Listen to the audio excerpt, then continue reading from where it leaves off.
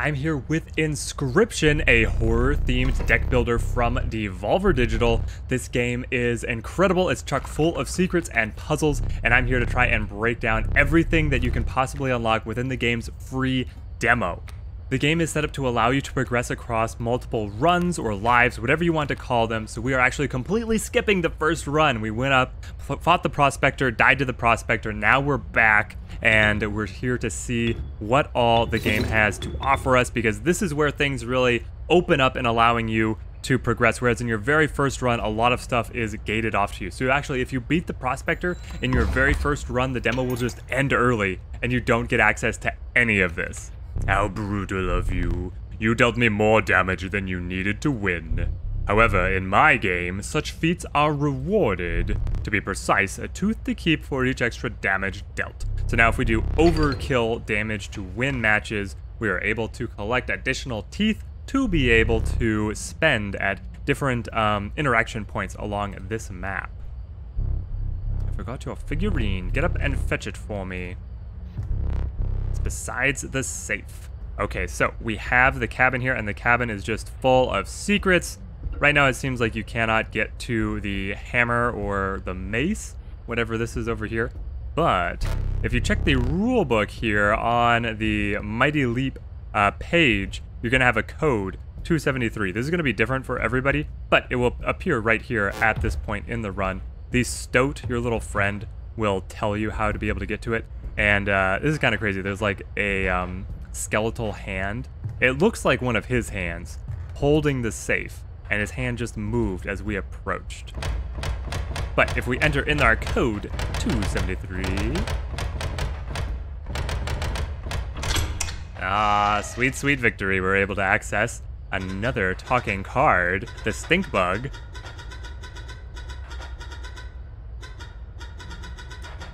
Is the stoat around? Is the stunted wolf? His madness must end. Put that away. And then we also pick up a key. So the unlocks just keep coming. If you go over here, this is where the key is valid, unlocking this chest. The door slides down and it reveals another puzzle. So these look like board states for you. And you have to be able to deal 5 damage. If you press the bell, effectively the turn plays out and it will play into the scales. So, but you can slide these around. So this first one is just kind of telling you how to play the game. There we go, 5 of 5. And we unlock the Skink. This guy's a pretty cool card. He's fine, but now he is added to the card options for the rest of your runs. And then if we go over here, this one's actually a real puzzle to be able to play out the 5 damage here. It looks like you have a high damage flyer here, but this is a flying blocker. So we drop these down. Then we get our flyer coming across to be able to deal the damage. And then here, this guy actually has the loose tail trait, so if he gets attacked, he will then swing to the side and act as a blocker on the other side. So we don't want to attack him at all. We drop this down, and we drop this down, and then we'll deal 5 damage across. This gives us access to the ant cards. Formidable creatures, those ants, so their damage changes based on how many other ants there are. You can extinguish this candle. I believe later on this will actually give you a smoke card, but we'll show that off later on, hopefully. We have this little squirrel with a knife. Right now, people are not able to access this. It doesn't seem to be able to be broken into. What we want to get is our figurine. We get this little guy. And now we have the portrait here, or the picture, whatever you want to call it. This is another puzzle aspect here. So if you are able to place cards in this configuration, regardless of any other of these spaces. So if on our board we have a beehive and a squirrel, and it doesn't matter what any of the other positions are, then this will unlock an upgrade for us. And there are 3 tiers of upgrades that you can unlock here. Your very first time, this is just a blank wall. So it starts here on the second. We're going to see if we manage to do this. I found that these are kind of tricky to be able to get beehive and squirrel, so we're gonna have to actually get a beehive, which is just completely up to chance. Hopefully we do. Hopefully we get to show those off, because they seem pretty darn sweet. Then over here we have the clock. I'll try interacting with that in a second, but first we need to put down our figurine.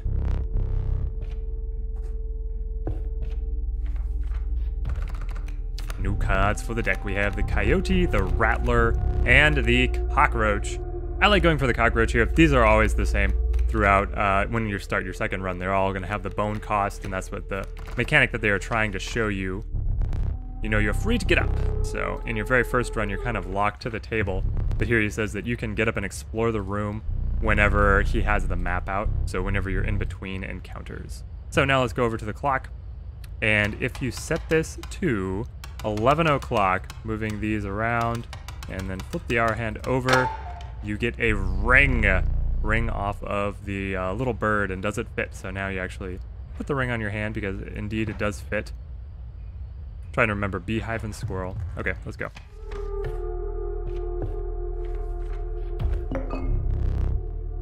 The rock can get you out of a hard place. The black goat and the pliers. Man, I don't like any of these cards. We'll take the black goat, I guess. And then we get more bones and another goat.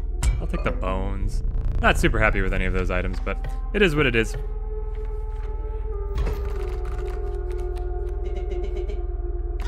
Hey, these guys know each other.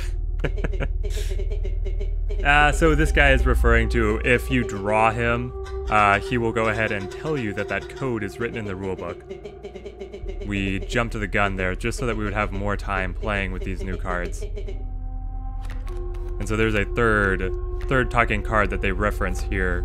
Unfortunately, to be able to unlock him within the demo requires game file manipulation. So I have a feeling that that's really just supposed to be blocked out until we get the game's full release. So I'm not going to be showing that off.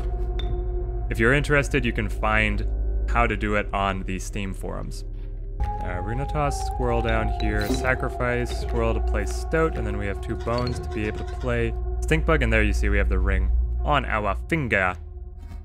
So the added mechanic of the bones here on round 2 is that when your creatures die, you get a bone in your bone pile, and that works as an additional currency to blood, and it is permanent. It stays with you, whereas blood is lost even in between creatures on the same turn.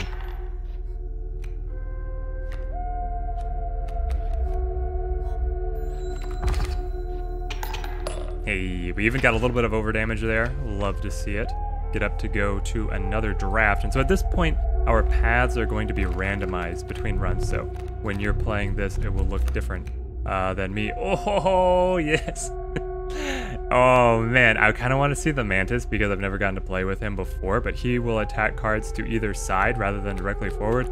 But this death card, guys, I got incredibly lucky creating our death card at the end of the first run. So it's a 2-cost 2/6 that'll flip over into a 3/8 and has poison. Yeah, so we take Teddy here. We're full up on items, so we're gonna jump up to the campfire to be able to enhance one of our other cards. Who do we want to be better? Usually I like putting these enhancements on the really cheap cards. The cockroach also has an argument going for it because making it a 2/1 that will then keep on returning is pretty solid, but even better is if we can find a place where we can put the soul of the cockroach into somebody else, so somebody else can get undying, and then we can make like our little friend here, the Stinkbug, a little bit stronger.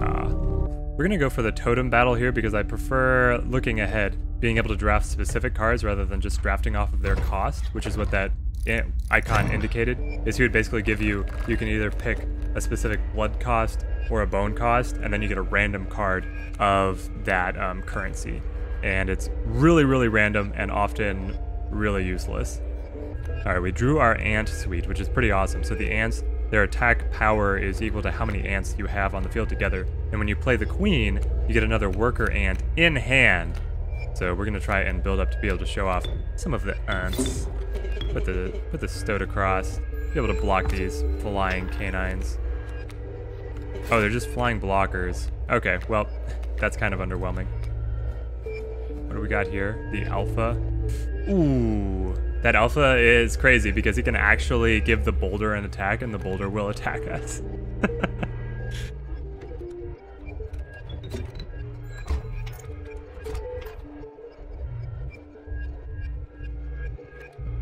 Alright, sorry Mr. Stoat, I want to be able to show off the ant queen. So sacrifice to be able to play the queen. Needs to be able to block the boulder, that gives us worker ant in hand. We'll ring the bell. Ah, but we did lose that ant. Well, we can get another.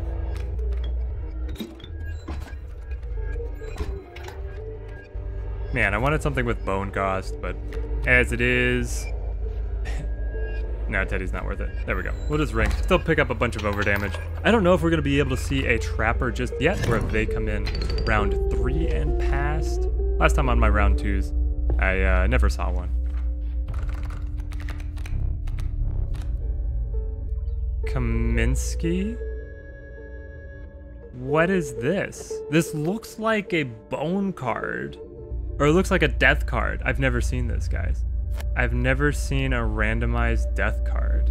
Kaminsky, a 0/1 guardian with sharp quills and a single bone cost. Well, I'm gonna take that. It seems like a good card, and just the oddity of finding something like that.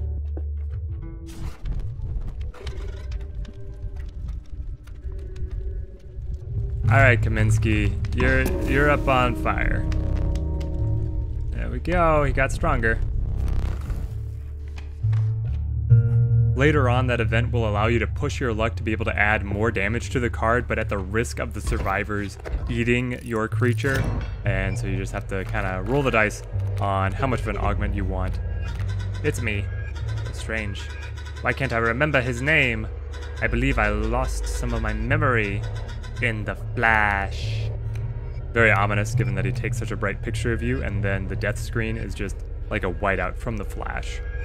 Maybe his name is Kaminsky. Is that it? Is that his name? Right here? This man? I wonder if I play this card, if he's going to react in some way.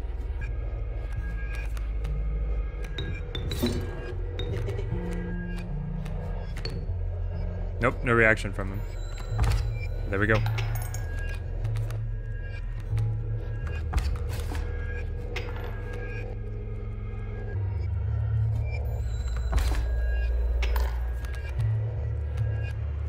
Kaminsky moves across for the block because that was one of his traits.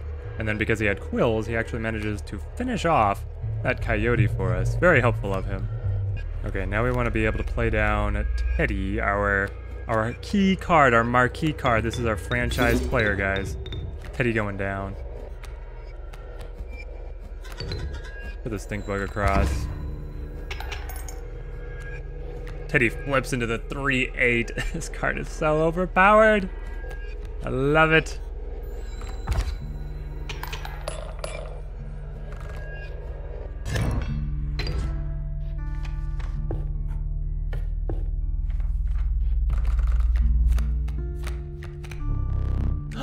We got the beehive. That's what we needed.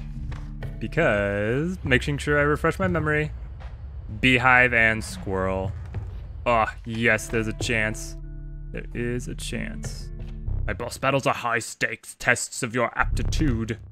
With one flame, you will either overcome them or die. Fear not, I will let you keep the smoke. Smoke card gets added to our hand. And we begin the boss battle. Fighting up against the prospector. Towards the prospector! Yeehaw! Oh man, we got our big boys. And we got the smoke. Okay, so the smoke has the Bone King keyword here. That means when it dies, instead of producing 1 bone, it will produce 4. Incredible for being able to fund our boneyard projects. I think that here, developing Teddy early would be a good way to be able to progress, but we want to throw this battle because then we will get to progress again. Man, I wish that I had a squirrel banked up here. Basically, our goal with this battle is to be able to... No, wait. If I solve the picture puzzle here on the last battle, I won't be able to collect the reward, I don't think. Yeah, so we're just gonna throw this battle. Okay, here we will be able to reach the game condition that it wanted to see. We can sacrifice the bullfrog, play the beehive, and play the squirrel. And then you get this like this slight chime, and the board shakes, and that means that you've unlocked the picture. But you can't get up in the middle of an encounter, so I don't believe we're going to be able to pick up the reward of opening the picture, and I don't think it'll be there waiting for us either. More gold for me, and we're going on to round 3.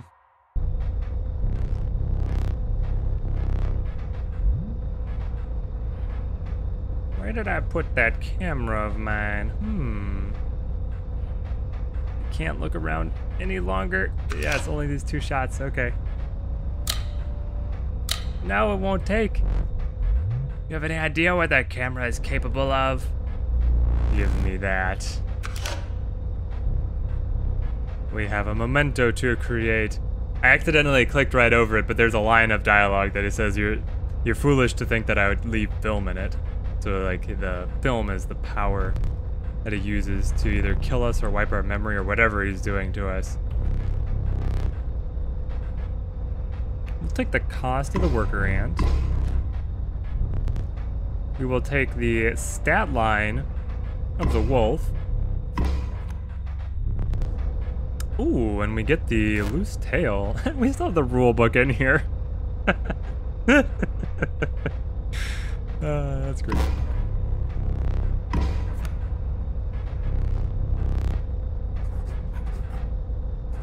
This is our second death card.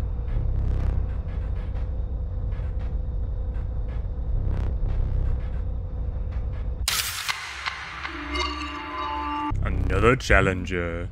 Did I tell you the tale of the one who came before you? They fell to the mad prospector. Nothing comes between that man and his gold. It seems the lowly Stinkbug has made its way in. Yes, it has. And the stoat now looks really weird. But it is dealt, so it stands. So this is our opening deck, and this is kind of our default deck from now on. Okay, let's take a look around and see what has changed yet again. Ah, yes, we got it. We can pick up from the picture frame, but now... So that's how the picture frame works, is you complete the puzzle, and then you'll get this reward. So we have this potted plant. It's like a lucky clover. When we're drafting cards, it will give us multiple options now. We can use the clover to get multiple options. Unfortunately, because of the timing of when we completed it, we don't get a new puzzle yet. We would have to do another run where it will give us then a new puzzle. But you can do multiple tiers of this and they all work the exact same way. There are people who think that there's a Morse code message going on from behind the door, but that hasn't really led to anything just yet. You can give your hand at it to see how it goes. You picked up that from the oil painting. You must not like the cards that I deal you. Fine. Aha, we got the upgrade. And there it is, our little clover. No, you may not choose a specific beast. Instead, you must now decide on a tribe that you prefer. So we can pick different classes of animals, either canine, I believe sea monster, and then woodland. The elk can be pretty good. So can the canines. I don't really like the sea creatures. Yeah, we get the flighty elk. It moves after attacking, but it has a solid stat line for 2 cost.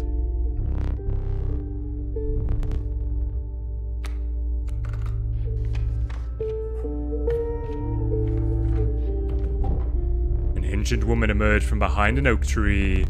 She carefully laid out intricate wood carvings and gestured at them briskly. Choose.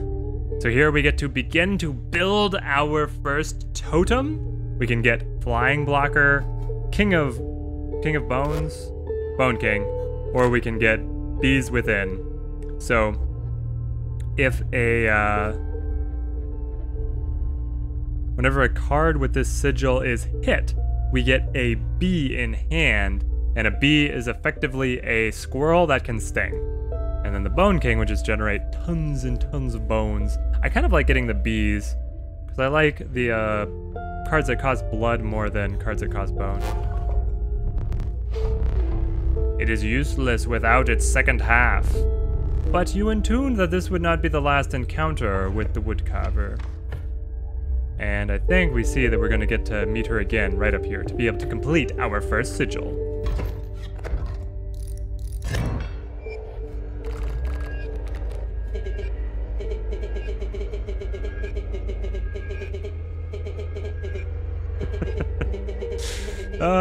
He hates the third talking card, but like I said, that third talking card is available from the clock if you can open the bottom compartment, but right now in the demo, being able to open it requires manipulating the game files. Now we get another draft, and again, so if we use the clover, we'd be able to get a new set of options. Do we want to go for birds? I'm not too high on flyers. Another wolf or someone from the insect class. Let's try and draft a wolf. There we go. So we have 2 wolves in the deck. Pretty vanilla card, but if we can manage to get a wood topper to our sigil, then it's going to be feeling really good. And we hit it. There we go. Wolf sigil activated. Wolves and Bees Alliance. There we go. The old woman bared her teeth in satisfaction. Your first totem was complete. The bees within sigil will now be marked upon all of your canine creatures. Fantastic. And here we can see our deck. Okay. We have the Trapper coming up next after this battle, so we want to be able to try and do... There's the bees. We want to try and do as much overkill damage as possible.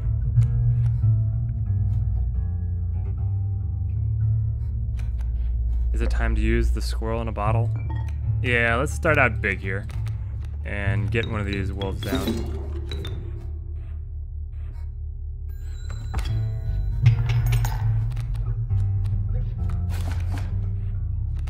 Because he was struck with the sigil, we get a bee, which is going to allow us to play here, and then we can get the other wolf out. And we can also play the Stinkbug here.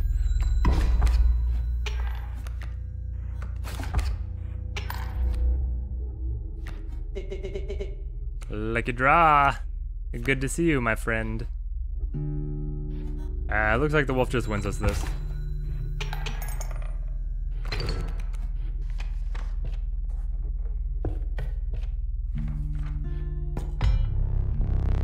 You were stopped along the way by a trapper looking to liquidate his pelts. There was something uncanny about his appearance, but you were quickly distracted by his wares.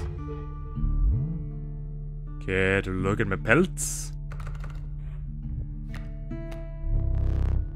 Take a pelt, free of charge.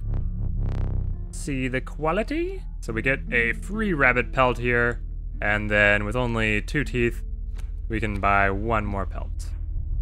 You're leaving already? Please consider my pelts. Thanks for your business. And now I think that this mask is the Prospector mask, just turned upside down. I'm not sure, but I think that's how it works. So now we can sell pelts at the trader further down the path, and we'll be rewarded for them, but I have never found a trader. Oh wait, is that it?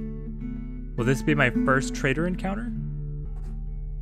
We could get yet another option for our sigil, and then you can kind of mix and match, but we are a little bit low on items right now, so we can get all our creatures are airborne for a turn. I like squirrel in a bottle.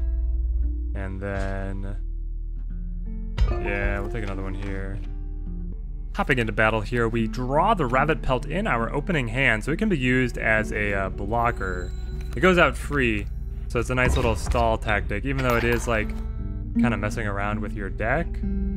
I still think it's useful, and it gives you bones when it's defeated, and it can be well, no, it can't be sacrificed because it has a like an object tag. But anyway, it's still decent to have in there because of its use as a blocker and for generating bones. We'll put the elk down here to be able to clear these coyotes, and then send in the Stinkbug. We'll actually go over here. He's gonna be fine because he reduces the coyote's attack because he's so repulsive. Let's see what else we have. Yep, it's you again, Mr. Stoat. You're looking rougher and rougher every playthrough. But if you guys notice here, the ring is still on our finger. So you don't die in between runs. I think it's more like what the Stinkbug was referencing, in that he lost his memory in the flash.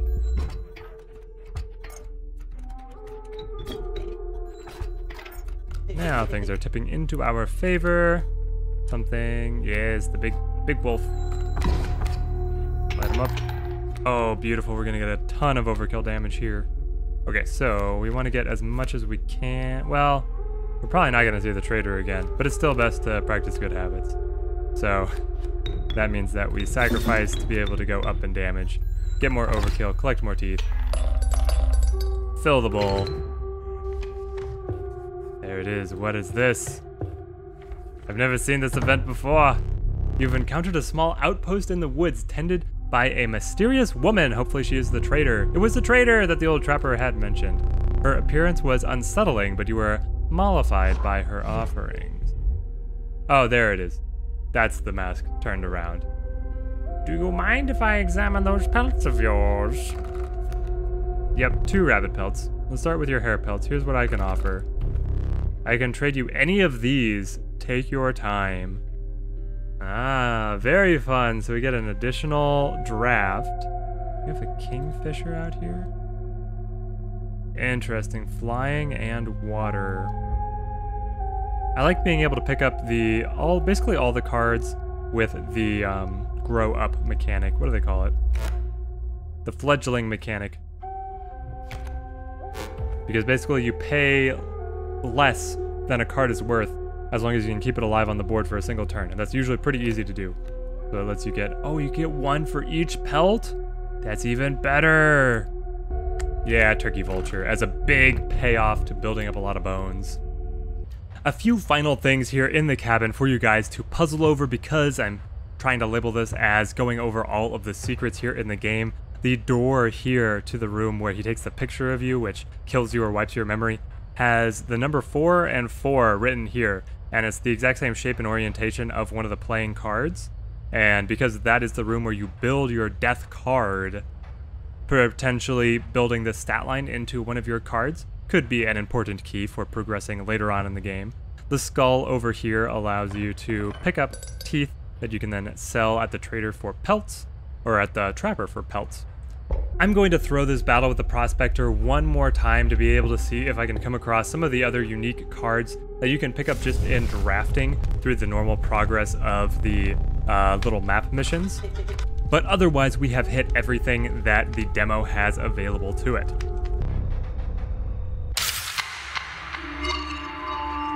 The underappreciated ringworm. Its value is not readily apparent. There is a little bit of an Easter egg that you can pull with the ringworm. This can be used to poison the survivors. You can manipulate a situation where they actually will eat the creature if you like leave it there with the fire, and they will die if you feed them the ringworm. You can hit a point where the game master is going to offer you his surrender early. Never take it, because you want to be able to win with overkill damage to be able to have extra teeth when you show up at the trapper. So even though it will end the game early, don't accept his surrenders.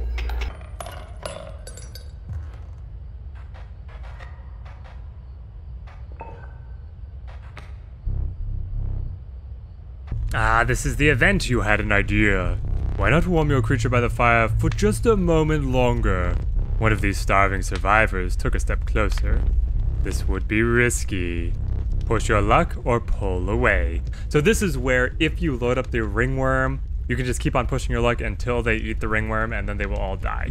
But as it is, we can choose if we want to push our luck to be able to continue to enhance the damage on Mr. Bullfrog. I don't mind if we lose him. Let's push just a little longer. Luck was on your side. Perhaps one more moment, but you sense the risk would now be even greater. Push your luck further or run back. We will run back. We're pretty happy with a 3-2 Bullfrog. I mean, that's a wolf stat line. Hey, we hit it. This is one of the secret cards, Greater Smoke. You achieve this when you continually extinguish the extra candle in the cabin. So now whenever you get a smoke card during a boss battle, it comes in as Greater Smokes rather than being a 0-1 with Bone King. It is a 1-3 with Bone King, and it's free to play. This is a crazy good card. You can still sacrifice it for blood too. Like, this is an amazing card. Yes, I found one. Here it is, one of the Kraken cards. How did I do that? The opponent is confused as to how this card even exists. And if you look at its mechanic here, it is blotted out in the rulebook, so you're not supposed to, you know, quote unquote, you don't know what it does. You can figure it out. They all have these different pictures. Let's see if we swipe between them. Yeah, so we have mirrored power. So if you see this mirror symbol, then we'll have the same attack value of whatever is across from it. You have bell ring, which means it has the amount of attack power as times you have rung the bell that game when you play it. So it doesn't keep on going up every time you ring the bell. It just takes how many times you've rung it at the time that you play it, and that's its attack power. And then card counter, this is going to be attack power equal to how many cards are in your hand, and I believe that is it. They are pretty good. They get a lot of attack power pretty easily with some unique mechanics. They're also usually fairly cheap, but also often pretty low health. Here we go, play the Kraken, and so there, it has 2 power because I have 2 cards in my hand. Honestly, a 2/1 for 1 blood, it's fine. It's fine. It's better if you could have manipulated it to have more cards in hand, but that's probably one of the weaker versions of the Kraken.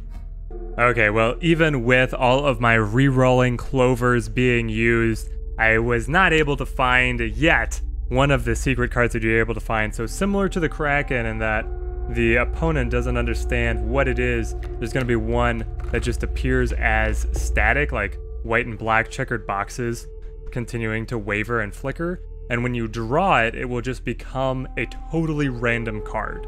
So it's a pretty cool card to have. I think all that is left for us here to do is actually beat the Prospector and finish the demo. Hopefully you guys enjoyed seeing all of the secrets that got packed into this demo. This game looks really incredible, and I love the way that it has you thinking outside of the game and outside of the box to be able to solve some of the puzzles and work out what you are supposed to do. And I'm sure that there is a lot more still in here that is just completely locked out of the demo. We're gonna go squirrel into the Kraken to be able to get it down as a 3/1. That's a solid stat line, it really is. Greater smoke coming out here just to be able to begin chipping away and ring the bell.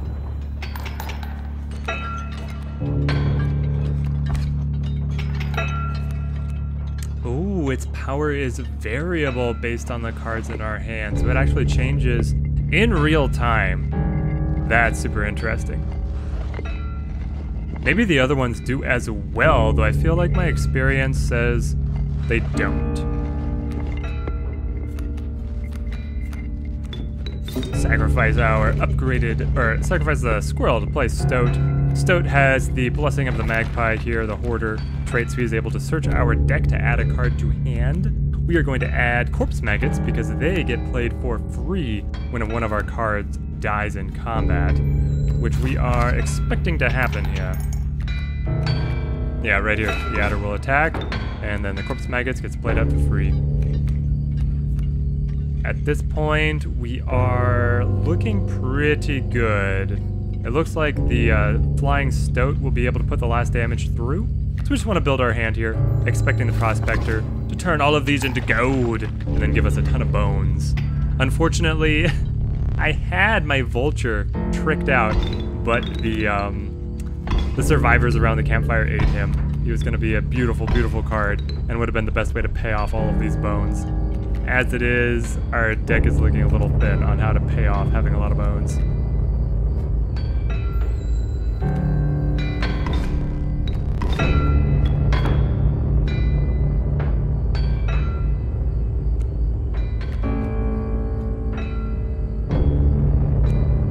Stinkbug will snipe the coyote. I think we will leave it at that.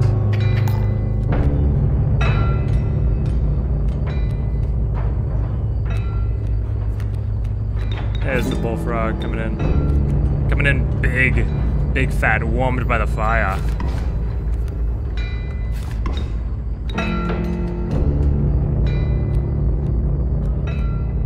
Now we are out of cards. Out of cards. We have just to pop the pack mule, and we'll be able to get a big windfall of cards here. I think we actually do sacrifice the Stinkbug to be able to drop the wolf and snipe out the adder, because otherwise we don't have space to be able to play the squirrel. I kind of misplayed the order there. I should have been able to set up the wolf earlier before, but I put him out in the wrong order. There we go, we pop the pack mule, And we got all of our cards. We only have squirrels left to draw, so we have worker ants, field mice, which field mice, when you play them, you get a copy of them in hand. The possum, and yeah, just tons and tons of squirrels.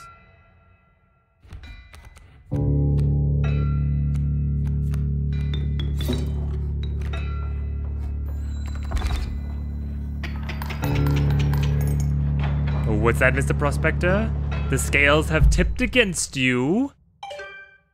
Memory card is full. The demo is now completed. We have knocked it out. So write down in the comments if you guys have found any additional secrets, or if you feel like my explanation was not perfectly clear on how you were able to get all of the different bonuses that are hidden in here in the demo. Really excited to see this game come out with its full release, which is coming up soon. Let me know in the comments also if you would like to see me playing this game once we get that full release. This trailer here for it just looks absolutely insane. The levels of like meta puzzles and whatnot that could be worked in here.